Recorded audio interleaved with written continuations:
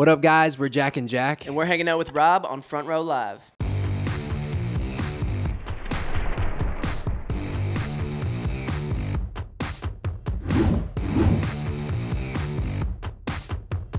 What's up, guys? Rob here, Front Row Live Entertainment. It's been a very long time, but I'm reunited with Jack and Jack. The last time we spoke, I think it was like during the Kalen and Miles tours. Like, Wow. it was a minute. That's like 2014, 2015. Yeah, so it's been a while. Wow. Nice seeing you, man. Thanks for having us on. Likewise, it's so crazy seeing, you guys have grown, obviously, like from, you guys were super young back then. And like now, adults taller than anyone else. Yeah, it's wild. It's like insane. Like it blows my mind. Like as you guys walked in, how have you guys been, and how's like this like evolution of life been for you guys? That's a good question, man.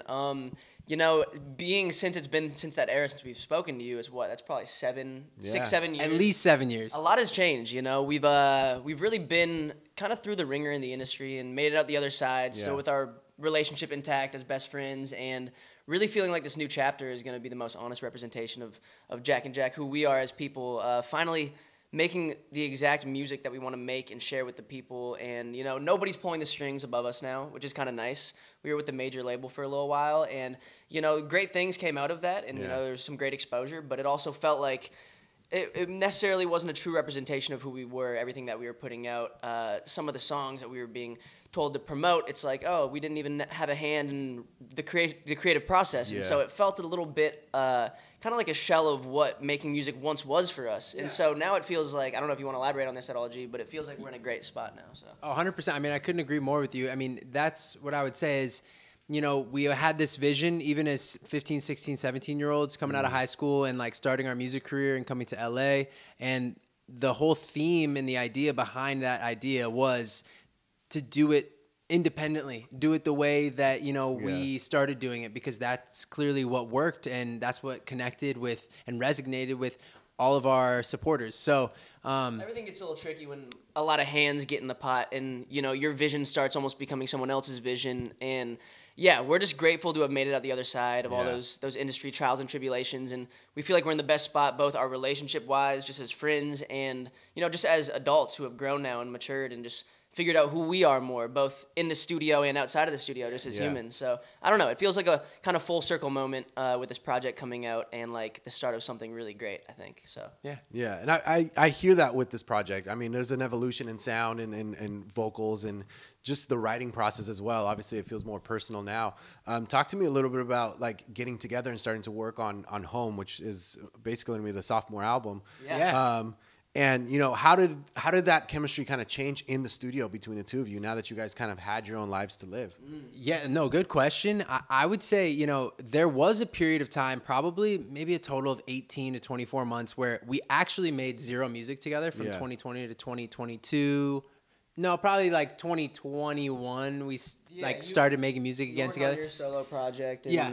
And I was working on my solo project, and so it's sort of like it was this period where it felt like we were not really even allowed to be making music together. Contractually, we knew we couldn't put anything out. I was on a solo contract, so was he. Yeah. And, I was still with the major label that we were signed to as a duo. It was a weird situation. So those were like the real months that was interesting creatively between us. I mean, we were still hanging out all the time and doing what we do, outside of making music anyways. But I will say that like we still... Right after that, we moved in together late in 2020, and we had a studio in our house. So we really didn't refrain from, like, if we happened to make music together, we made music together. We damn near had a whole, like, project for him that, like, I produced that we just made at the house, you know? And we're like, we don't know if these will ever see the light of day. We don't know how this will work with the current situation we're in.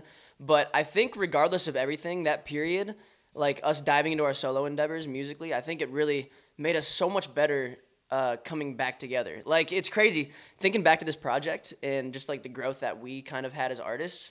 I don't think there was like any record that we started that we didn't finish. Maybe on this album? Maybe a couple. There's like 2 or 3, but I still think we're going to circle back to them, It's crazy. Yeah, like I feel like what you're saying is like we like went 12 for 12 basically in the studio, and that is so rare. Yeah, last project we probably cut 20 different demos, and we had like we used like 6 or 7 of them, and the other ones we worked on, and maybe used half of those out of like another 15 that we worked on.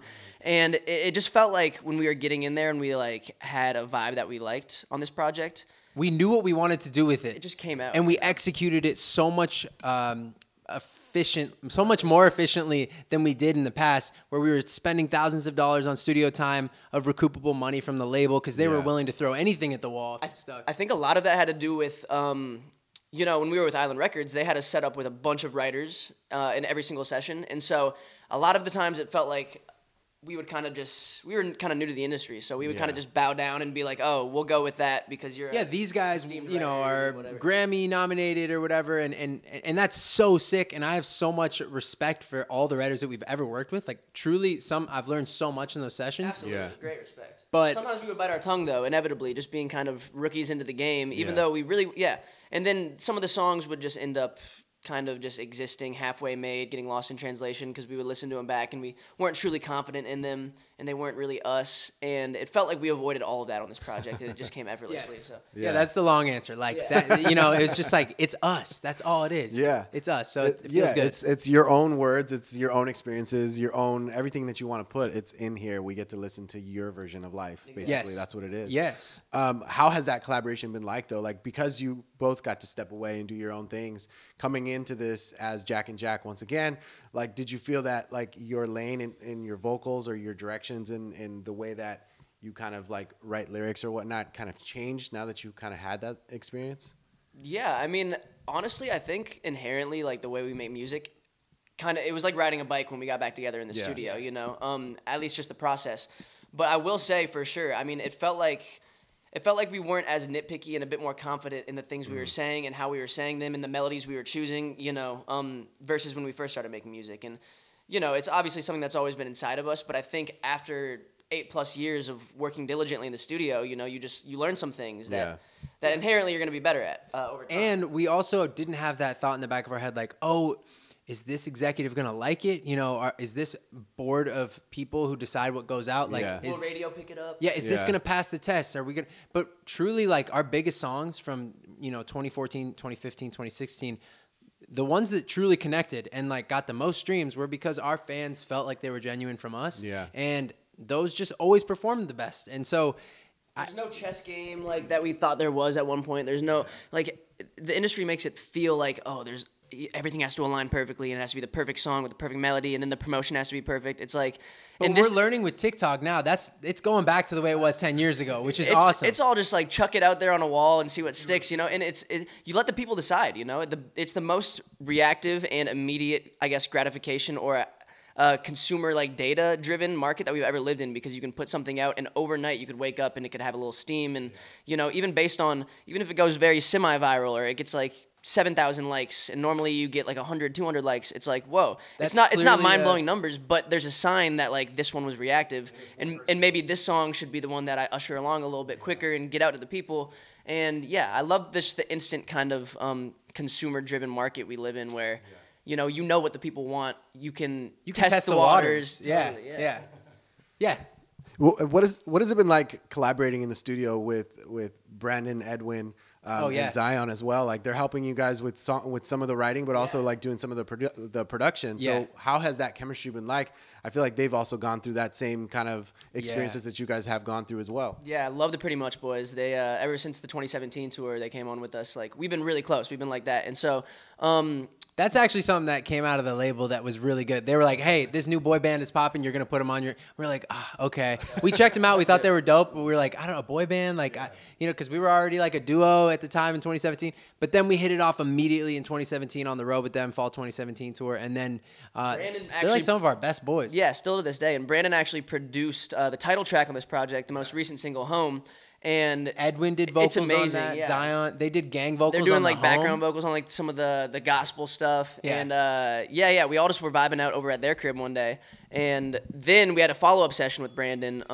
And we brought in two of our buddies from Omaha. They actually went to our high school, Westside, back in Omaha. And they were a few grades above us. They were in a sister's grade, I think 2 years above us. And one plays trumpet and one plays trombone. And they just laced the best horns. The first time we ever tracked live horns on a song.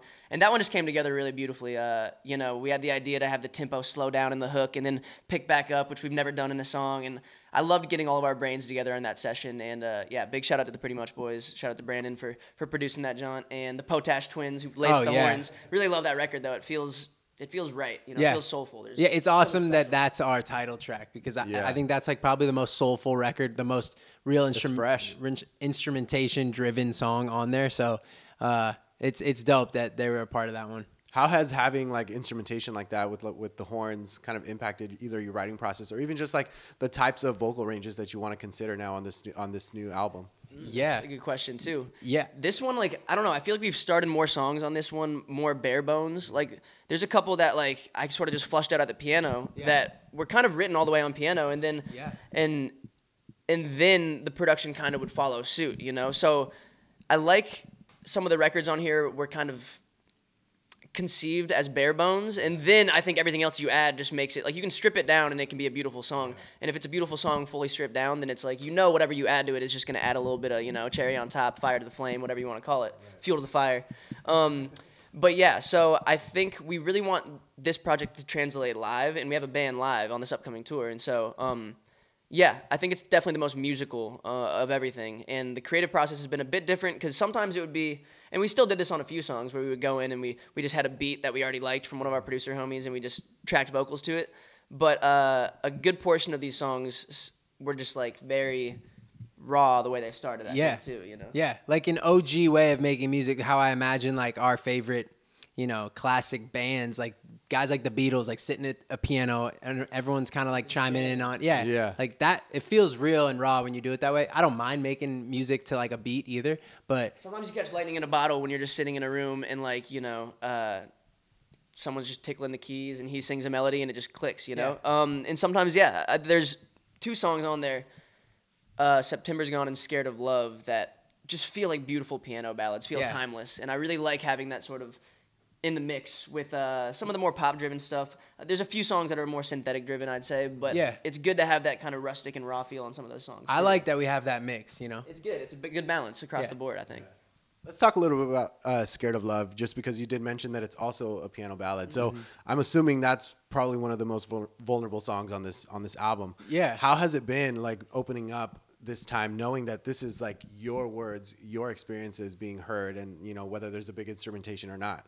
Yeah, wow. Well, that one Johnson wrote like literally at his key. Like I just referenced the Beatles, and I know like we're not there, right? But like it's cool because you'll hear a song and Paul's singing it, right? But it's like, oh, you figure out 5 or 10 years later, you're like, wait, John wrote that entire song, or George wrote that song? Like, what? I've never even heard this guy speak. But like, I know we're way different. We're not, you know, on that caliber just yet. But it's funny though, because I wrote that song with G in his relationship in mind, because like he's got a very happy family unit. You know, he's got a newborn baby girl and a girlfriend that he loves very much, and everything's just going great in that aspect. And I'm like, wow, what if I like put myself in his shoes about like meeting someone and now I'm not scared of love, like this is the one, you know? And I haven't found the one yet, but it's nice because it like I like writing from other perspectives, and I knew it would be a song that he would resonate with once I sang him the lyrics or showed him like the idea. The second I heard it, I was like, bro, this is, and it's so cool to hear your perspective on my relationship too, or just any relationship that is in the stage that I'm in as well. Like, it's nice, and it is vulnerable, even though he wrote the lyrics that I'm singing. Like, I believe those lyrics. Like, they really do, like he said, resonate with me, and so I'm like, you know, I don't know. It does feel vulnerable, even though I'm not the one who wrote it. Like, it's still, I'm singing these lyrics. How have you guys seen, like, yourselves individually, like, evolve vocally on this project? Well, I think just confidence is first and foremost what shines through on this project. You know, I think even with, there was times where I didn't fully feel confident in my tone, I'd say. Even in 2019 when we made our last project, I think I was getting there. I was, like, nearly there. But this project, I don't know, it feels like, we've mentioned earlier, a lot more effortless when it comes to just like being in the studio and how to deliver a take and how to deliver a verse. And knowing how the other one can deliver, like, because most of the time we're vocal producing each other. Every now and then, you know, we got Mike and Chris and we have Caesar and guys who do help us when we're in the studio with them. But a lot of the records we recorded just us two. And so it's nice to be able to just actually track Johnson and be like, I don't know how to even. I liked how you hit it there. Like, do that again, or like he can be on the talk back, and vice versa. You know, G does something in a very like specific way on one of the takes, and I'm like, oh, do it just like that. Like, keep your mouth wide or whatever. Right. And so it's nice because our rapport in the studio is just stronger than ever. And I think, I mean, his voice like versus 5 years ago, like his voice was great 5 years ago, but I think it just like really shines through now. I mean, we have the first song we've ever done where it's back and forth every bar on the hook, which is exciting. Yeah, we're going back and forth, and our tones are just kind of meshing effortlessly. And that's something we talked about doing for like probably honestly a decade now, and it's cool that we didn't even set out to do that on this album, but it happened with this one beat and like this crazy title, and it just worked. And like that's not even a song that really has any like like there's truth to it, obviously, but like we're just having fun. We're just writing about a potential scenario, but like it, you know, it's not like a real thing that we're going through at the time. So it's cool because we have all different kinds of mixes of meanings. That's in the fun section of the album, you know, the one that doesn't tug on the heartstrings too much. Exactly. So, yeah. So this album drops March 1st. Home is the title of the album, and then you guys are heading out on tour. March 13th, I believe. Yes. Kicking off. First tour in quite some time. So 5 talk to me years. about this No Place Like Home tour. We're so excited, man. Kicks off March 13th in Nashville. We're doing 23 cities in the U.S. And, yeah, I mean, we're just excited. It's going to feel like a reunion tour almost to those people that those supporters that we sort of neglected for 5 years. You know, a lot of it against our own will or say, but we owe this tour to them, you know. We owe them a great, healthy combination of old music and new music. Make sure we get all the classics in there. And just make it a night that feels like a full circle moment for anybody who's been part of the Jack and Jack family over the years. But also, that feels like it's ushering in the new era, you know? And so, for sure. We're excited. We were looking at our catalog, and we have so many songs. We're like, how do we thin out this project and this track list for the set? And because we could easily do like, you know, 150 minutes, you know, or even 90 minutes. But like the places we're doing, like it's so hard to fit all this into like 80 or 85 minutes, which is kind of like what we're shooting for. But one day, you know, I hope that we're in a much bigger room or arena or whatever it is. Yeah, because we have the music, and we know like the OOGs really want to like hear those songs, the deep cuts, and it's we just wild. It used to play them all. We used to have to like stretch and like find, because we would only have like 8 songs out or like 6 songs out our first tour, and we'd have to like find ways or like do covers or find ways to extend our set. Or like try to talk for like a whole 5 minutes at a time, like when we would like stop between. Now it's songs. like the complete opposite problem. Now it's like, dude, how do we have to play this song, but you're telling me like it's like almost like this we or can't. this, you know? Like so we put together this medley of a lot of like the super OG songs, which I really hope like the day one supporters appreciate, you know, because we'll try to give them a little dose of a lot in a short amount of time, but there are some random throwbacks in there that maybe some people won't expect, but for the most part, we're playing the new album, and A Good Friend Is Nice, which was 5 years old, and it's just the EPs. I mean, you don't know what you're gonna get. You know, it's kind of gonna be a mystery box. It's true. We're just excited, man, and it's gonna be really special for everybody who's been there with us from the jump, and just for us. You know, we've missed the stage so much. It's where we feel like home. Honestly, that's like another meaning behind the project. Is this tour, No Place Like Home? Is there's no place like a Jack and Jack show where, you know, you can just let all your insecurities go to the wayside and just be yourself for 90 minutes. And it's just going to be a great night for everybody in every market, and we just can't wait. Yeah. Awesome, guys. Well, thank you so much for reuniting with me. I'm excited to catch you guys live on. You guys are going to be playing the Echo. Echo closing out. in May 16th? It's like one of the last. Right before San Diego where we close it. The 16th, I think, May 16th. It'll feel like the last one because we'll like have our bags at home by that point. We'll just drive down to San Diego and do one more show, which we're looking forward to. forward Pull up in sweats and you're good. Exactly. It's going to be electric, and we appreciate you having us on, Rob. Thanks again, man. Yeah, thank you. Absolutely. Thank you, guys. You guys be sure to check out Jack and Jack. New album, Home, drops March 1st. Thanks for watching on Front Row Live. And if you enjoyed this interview, there's tons more on the channel, so please be sure to subscribe.